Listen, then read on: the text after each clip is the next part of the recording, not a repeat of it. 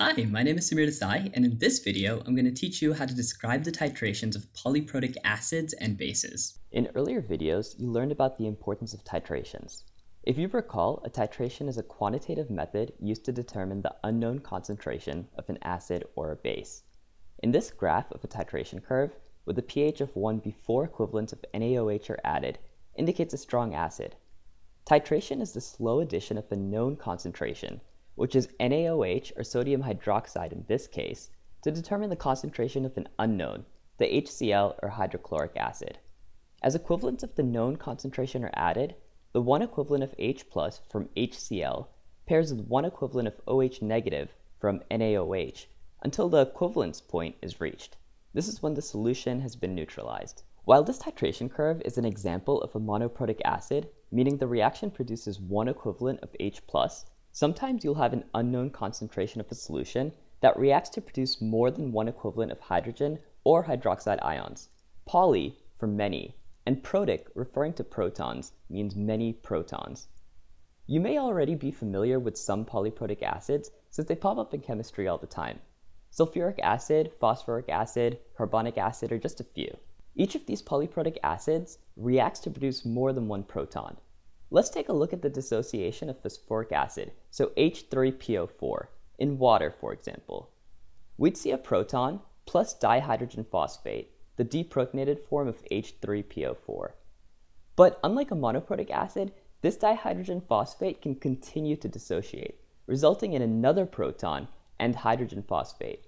And once again, hydrogen phosphate will dissociate into proton and a phosphate ion. As seen by these three reactions, there are three equivalents of hydrogen ions produced, so there will be three equivalence points, Ka1, Ka2, and Ka3, where a strong base will react with each of the protons.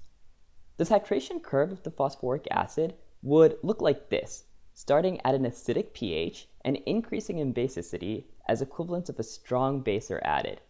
Each of the equivalence points can be seen at 1, 2, and 3 equivalents of a strong base. And a polybasic base follows the same concept as polyprotic acids. If acids can react to produce more than one equivalent of a hydrogen ion, then bases can react to produce multiple hydroxide ions. It is clear that calcium hydroxide can donate more than one hydroxide, so it's polybasic, but it may be tougher to recognize that a phosphate ion and carbonate ions are two examples of polybasic molecules that also have the capability to produce more than one equivalent of a hydroxide ion. You're probably wondering, how does something like that phosphate ion result in equivalents of hydroxide ions produced? Let's take a look. Keep in mind that ions don't naturally exist. They dissolve into an ionic form in solution. Something like trisodium phosphate, Na3PO4, when put into solution will produce 3 sodium ions and a phosphate ion. The sodium ion produced will not react, so it can be ignored.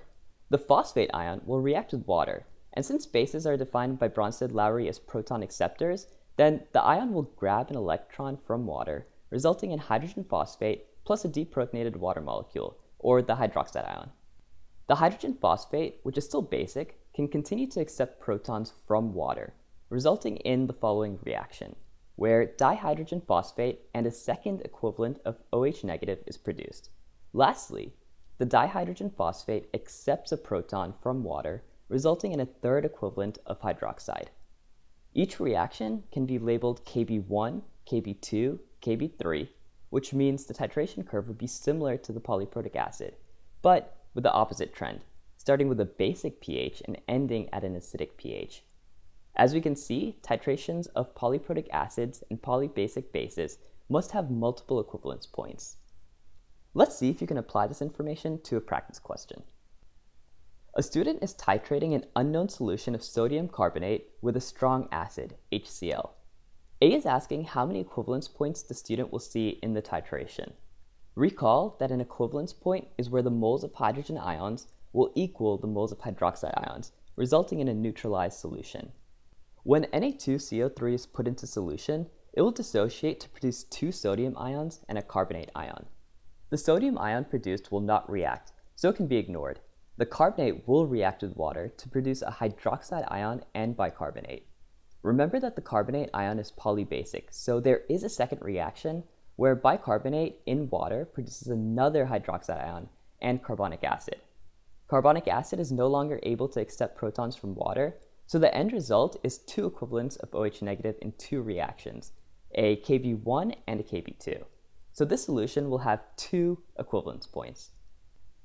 The next part, B, is asking to draw a graph of the titration curve when HCl is added to sodium bicarbonate. The carbonate ion is basic, not a very strong base, so the starting point will be a little bit below a pH of 14. Since there are two Kb's, by the time a third equivalence of a strong acid is added, the pH at the end of the titration will be acidic, around 1. The graph will look like this, with a steep drop in pH at each of the two equivalence points. Well, there you have it. By this point, you should feel comfortable with the acid and base dissociation constants, be familiar with the relationship and trends between these two values, and be able to identify the strength and reactivity of an acid or base when given the dissociation constant. Make sure to follow up this lesson with some practice.